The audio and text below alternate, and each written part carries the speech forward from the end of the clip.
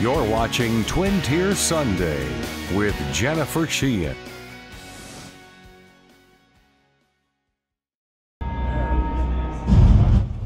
Did you ever dream of becoming a rock star? Did you ever say a small town guy like me can never make it big?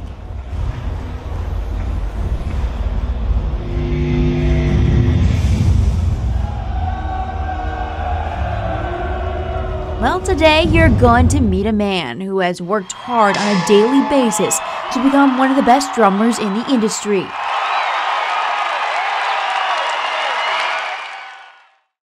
He's infused his work with passion and is part of a show so innovative that it swept the country by storm.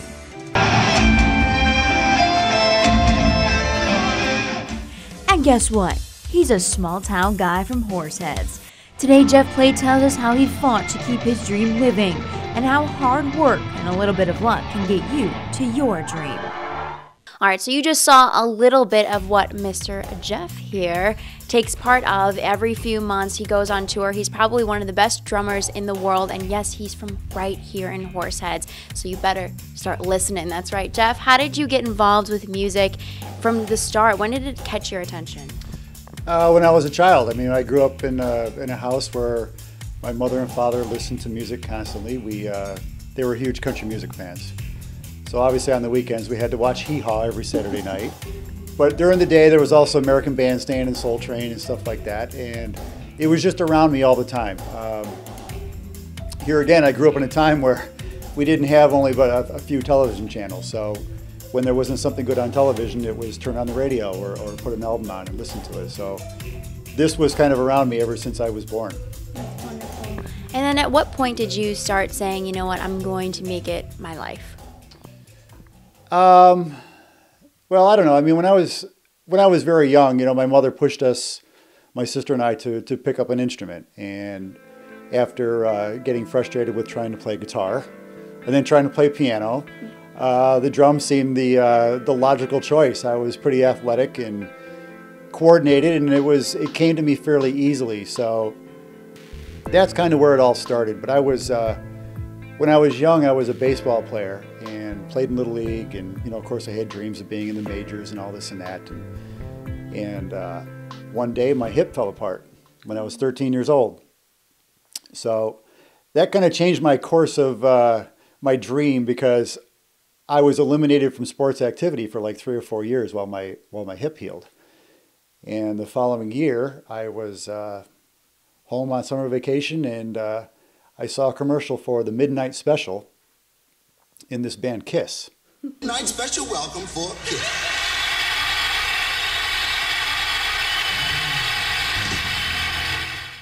And I was so intrigued by this, I talked my parents into letting me stay up and watch the show, and I saw Kiss, and it completely changed my life. Oh, when I saw them on the Midnight Special, I was sitting probably 4 inches from the screen, staring at this with my little GE cassette recorder up to the speaker, and I recorded this, and I played this tape over and over and over again. And just seeing that show, they only played 2 songs, but it was enough to completely, it put me in orbit. That is what I was going to do.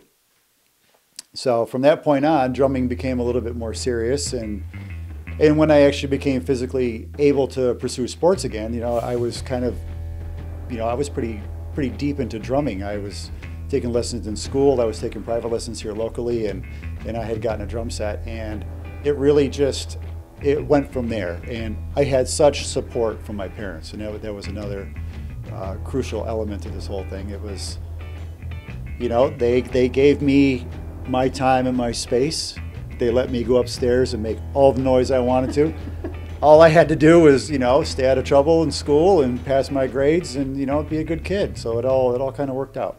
That's wonderful. So at this point then you started playing on a regular basis. How between that and getting to the TSO, what was the change at that point in changing your career? Well, when I was 18 and I got out of high school, I was playing locally in bars at that time. So I had met some older guys who were older musicians who, through word of mouth, hey, you got to check out this Plate kid. He can actually play the drums. So I got hooked up with some older people who were playing in bands locally, and, we'd play out every weekend. We'd make some money. And I kind of figured out that I was pretty good.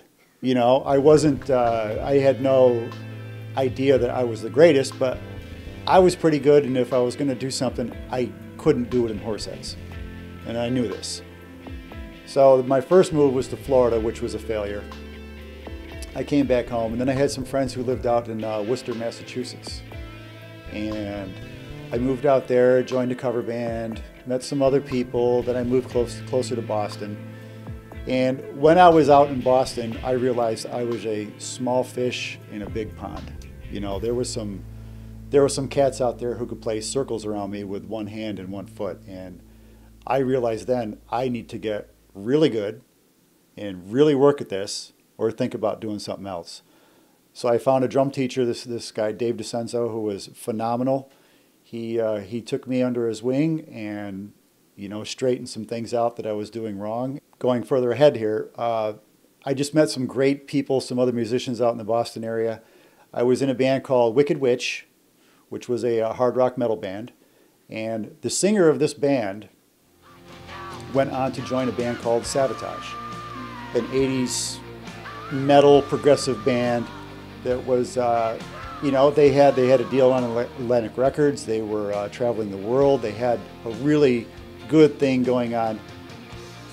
Zach Stevens left my band in Boston and joined this band Sabotage.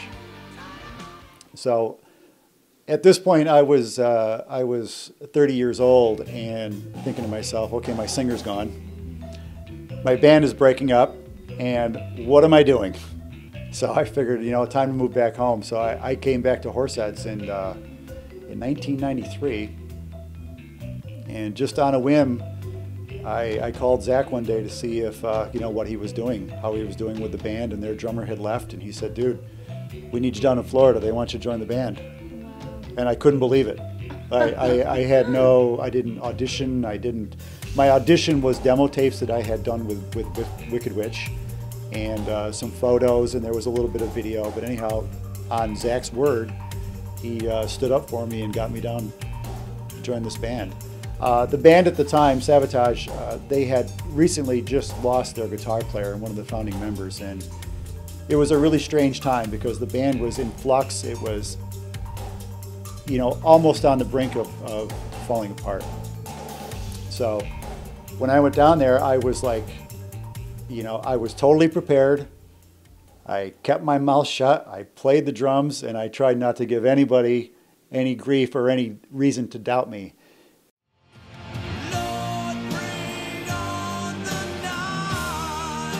And we went on a tour. We toured the States in 1994. We went to Japan that same year, and I did a live record in Japan with the band. So through all my years of struggling and playing and working, I figured if I could do a tour and do a record, I won. Yeah. There are so many people who never get the chance to even do this. And just by a stroke of luck and, a lot of hard work and a good impression that I left with my friend Zach, within a couple months, I did both, and I couldn't believe it. So anyhow, this was in 1994, and here we are 21 years later, and I'm still working with the same group of people.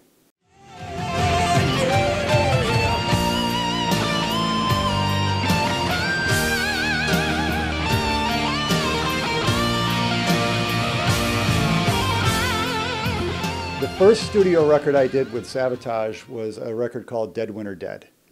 And this was in 1995. This was a concept record. My producer, my manager, my boss, my friend, Mr. Paul O'Neill, he writes all the lyrics and all the concepts for Sabotage and Trans-Siberian Orchestra. Oh, but first, Sabotage did this record about the war that was going on in Sarajevo. That's what this record was about. And part of the story was a cello player who used to sit in the square in Sarajevo and play his cello while the war was going on around him. So the song Christmas Eve Sarajevo 1224 is an instrumental. It's Carol of the Bells with our own twist on it. but that's what this song is about. In winter of 1995, we released the record. A DJ in Florida, Mason Dixon, got a hold of this song and started playing it locally down in the Tampa area. This is where the band was based out of. And all of a sudden, there was just this huge response to this song. And here we are, Sabotage, the heavy metal band, and here we have Christmas Eve Sarajevo, a Christmas song going in a completely different direction. So through a lot of phone calls and some legwork and some quick thinking, Paul O'Neill and the management company decided, we need to take advantage of this song. Paul O'Neill had the concept of Trans-Siberian Orchestra in his head for years, and this was the vehicle to launch this concept. So we put the name Trans-Siberian Orchestra on this project. We went to the studio the following year. We did Christmas Eve and Other Stories, and right now we've sold close to 5 million of those records, and here I am, like I said, 20 years later. The same group of people that were in Sabotage Can't believe it. transformed into the Trans-Siberian Orchestra, and who'd have thunk?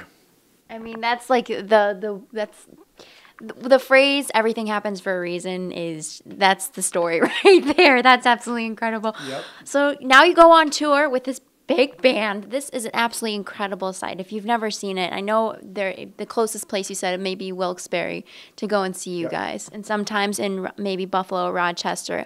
But how is it like to tour, and what is the tour like? You need to explain to them how big this production is. Well, first of all, when we first started touring, and I've toured with a lot of different bands. I've toured with Sabotage.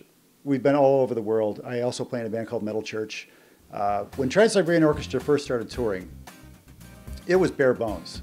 I mean, it was, a couple buses with, 12 people on a bus, a couple trucks with some PA and some lighting and a fog machine and, a couple things like that. And we were just doing theaters. And in the very first tour that we did in 1999, this was like, we were kind of pressured, or we were convinced to do the tour by a DJ in Cleveland, Ohio, Mr. Bill Lewis. He loved the record, played it continually on Christmas Eve in the Cleveland area. And my wife, Kathy, can attest to that because that's where she's from. So the idea was, let's do some shows. Let's see what happens. So we booked 7 shows, 1999. The response was great. And honestly, it was one of the most exciting, nerve-wracking moments of my life when I walked on the stage, this metal guy and my metal bandmates wearing a tuxedo, ready to go out and play Christmas music, and we're all looking at each other, shaking in our boots, going, what are we doing?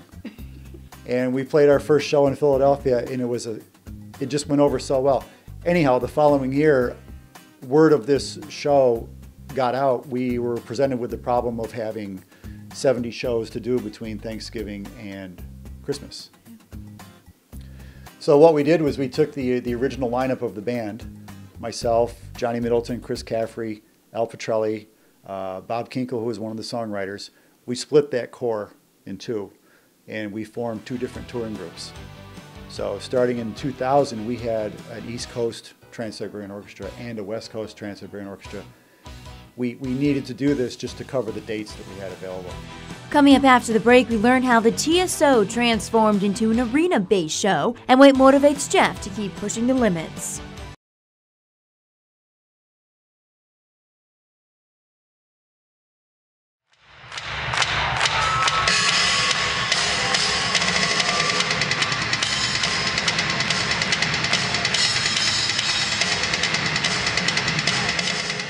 If you've ever seen Trans-Siberian Orchestra, there is literally 20 people on stage. You gotta accommodate these people. You gotta feed these people. So the expense of doing this was astronomical.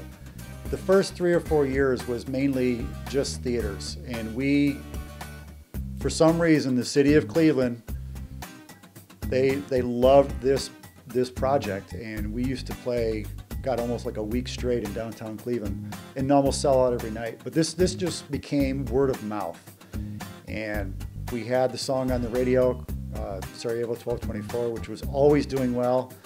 And we put out another CD called The Christmas Attic. We had some pretty good action with that.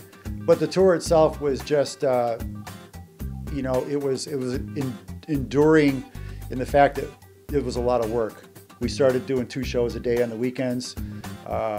You know, here again, the management company is trying to figure out, how do we break this thing? How do we break this? So I think it was 2005. The Lost Christmas Eve was our 3rd holiday CD that we released, and there's a song in there called Wizards in Winter. And there was and you'll see these all over the country. There's these lighting groups that, you know, light their houses up, and they sync it up to music. And this one gentleman had done this in the Cincinnati area, and he came to our show, and, you know, wow, this is pretty cool. And, you know, and next thing you know, his house and this song are on YouTube, and it becomes this sensation. Miller Lite approaches us about using the song in one of their advertisement campaigns.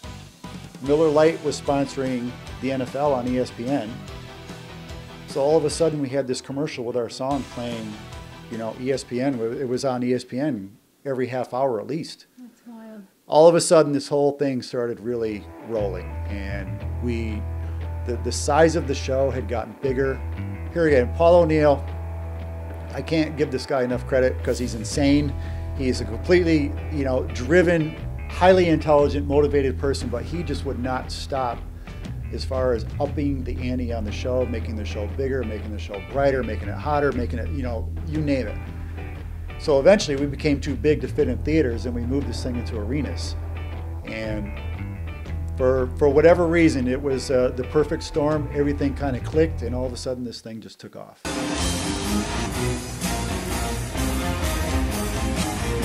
And it is also a great story, and it's a great show. It's got a message to it, along with the, you know, playing in front of 10,000 people a show and this kind of thing, and, you know, all the adulation that comes with that. It's something good, and people just, this becomes people's holiday every year. You know, this is what a lot of people do. They'll bring their family. This is their family outing for the years to come see TSO, and we've become this, you know, it's an annual thing, and that's the beauty of it. Christmas is coming around every year for a long time to come, I think. So Let's hope so. I think my gig is pretty secure, but no, I could not be happier with where this thing has gone, knowing where it came from. You know, it's a pretty, and trust me, every night I sit on the stage, my guitarist Al Petrelli tells me, he goes, count the exit signs. Whenever you're having doubts about this, or whenever you're having a bad day, count the exit signs. And when you got about 50 exit signs in a building you're playing, you know you're playing in a big building. So it's pretty reassuring to look out there, and, you know, I sit there while our narrator is narrating, and you know, I'll look around these rooms sometime and go, God, I can't believe what's happened. But here again, you know, it's a lot of hard work. Call it luck, but we've made our own luck, and we've been able to go out every year and put on a spectacular show. We have amazing musicians on the stage on each band. The lighting, the production is second to none. So initially it was mainly New York City, you know, and that's how we filled out the roster for these bands. And once the thing became bigger, you obviously get the attention of some more people nationally and worldwide. And, you know, right now we've got my violinist, Roddy Chong, used to work with Shania Twain and Celine Dion. My guitarist, Joel Hoekstra, he was with Night Ranger for a number of years. He's played on Broadway in Rock of Ages for 7 years. He just got a gig in Whitesnake, so congratulations, Joel. And the singers we have are from, several are from Broadway. We have Kayla Reeves is from Texas. Robin Borneman is from Belgium. Russell Allen is from the band Adrenaline Mob and Symphony X. So we have people, and Derek Wheeland, our musical director and keyboardist, you know, he's a Juilliard grad. So these are some top-notch people that have come into our camp, and here again, it's what makes this thing as good as it is.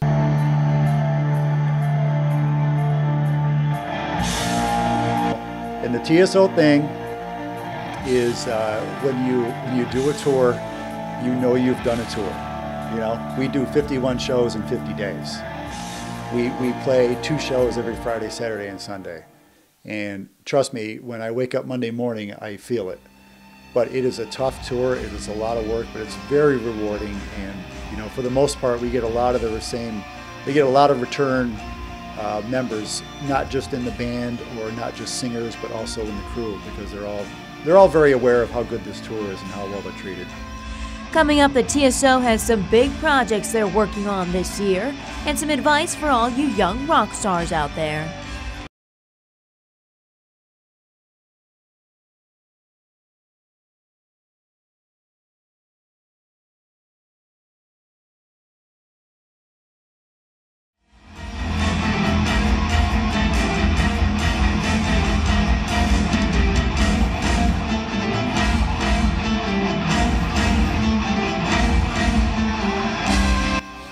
Next for you guys? I mean, this is incredible, but you said you keep building and keep pushing forward. What else are you guys working on? What's next? Well, there's a couple records that are being worked on right now in Florida.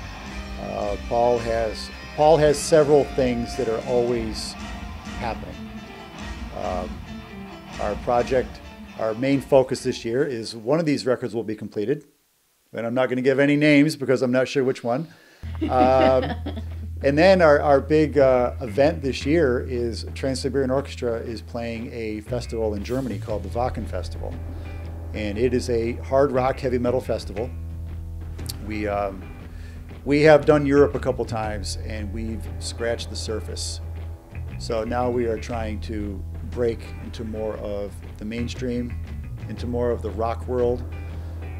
Trans-Siberian Orchestra is not just a holiday band. We have 2 non-seasonal records, the first being Beethoven's Last Night and the second being Night Castle, which is the same TSO formula. It's, you know, instrumentally it sounds very similar vocally, but it has no holiday theme to it.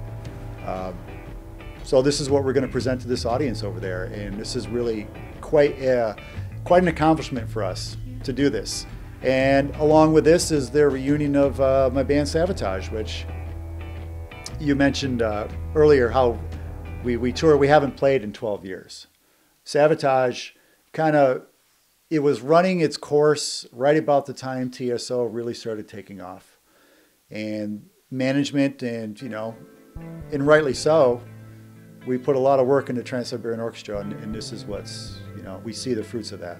Savatage was a band that was around for a long time, and you know, this music industry is so difficult. You can have the best music, the best talent, all the best intentions, and sometimes with a little bad luck or just something here or there, you don't quite get where you want to go. So, but the demand and the love for the band Savatage in Europe is stronger than ever still, and we're doing a reunion the same night the Trans-Siberian Orchestra is playing. So this will be quite a momentous night. To be honest with you, I don't know how this is going to go down. There's a lot of things being talked about. I will certainly be there playing in both bands, and I think it's going to be probably, you know, one of the most memorable nights I'll ever have. Now, being this legendary guy from Horseheads, I'm going to say that because this man is incredible.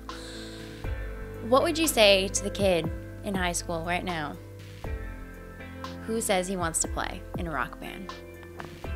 I just spoke to a middle school the other day. And these are all kids that are interested in music and they're musicians and stuff like that. You can't do any of this without practicing.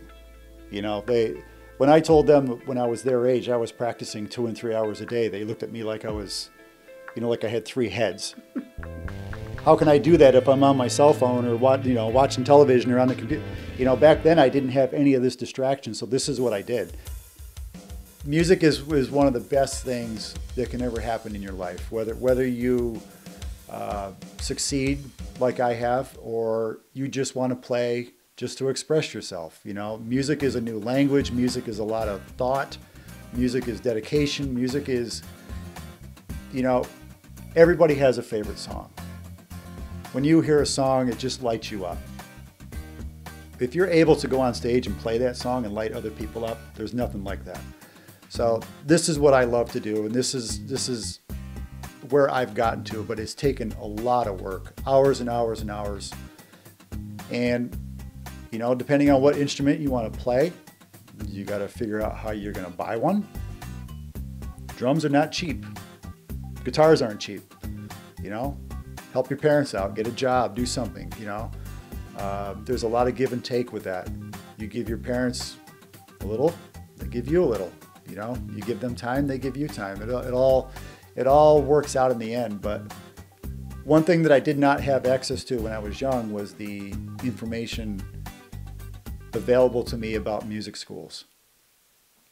And there are hundreds. I mean, we looked online the other day at music schools in New York State. There's hundreds. You know, Ithaca, Elmira has a music program. You know, Ithaca, Cornell. They're all over the place. Eastman up in Rochester is a big one. But there's also some other ones. Full Sail in Florida. Musicians Institute of Technology that's out in California. Berkeley, which is also in California and in Boston. A lot of our TSO people are Berkeley grads. So there is no shortage of music schools, and if you research and, you know, maybe music isn't your major, or maybe it is your major, maybe you got something else you want to do along with it, I'm sure there's a school that can accommodate what you want to do, but take advantage of that. You know, learn all the theory you can, learn all the, you know, learn how to sing, learn how to practice, learn how to focus. High school it's free. You know, you're there to learn. You're there to take these classes and apply yourself and take advantage of it now, because once you're out of high school, you're not going to get that back. Your next school that you go to, you're going to have to pay for. And then when you get later on in life, you know, you get a job, you have a family, all of a sudden you have less time to dedicate to your instrument and the focus and the thought to it. Now is the time to do that. So if you're young and you're really, like, say you want to be a drummer, look me up. Because you teach as well, too, don't you, sometimes? Yeah, I have a few students. So do you have any students that you see inside of them this, like, extraordinary talent? Yes, and actually I have, I run the gamut of a 9-year-old kid to a 65-year-old man. Wow. And the older gentleman, this is something that he wanted to do all his life, and I always tell him, I give him all the credit in the world for saying, I want to do this. And, you know, he's learning how to play the drums. It's his life dream. He wants to play drums and he wants to play in a band. So this is what we're doing. My 9-year-old student is, here again, he's not quite tainted with cell phones and computers and all the other stuff that teenagers, but his mind is wide open. And what I can teach him, sure, he's still a kid, but I know next week when he comes back, he retained some of it and he practiced it. And here again, his parents are with him the whole time. We're friends, you know, they encourage him, they listen to me, and now we're starting to see some results in his playing. And it's so rewarding just to see that. But, you know, here again, it's you go home, you get family support, you take the time to do it, and then you're gonna have a good result. All right, thank you so much. I hope you enjoyed this just as much as I have. Thank you again. I appreciate it. Thank you. We'll see you next week.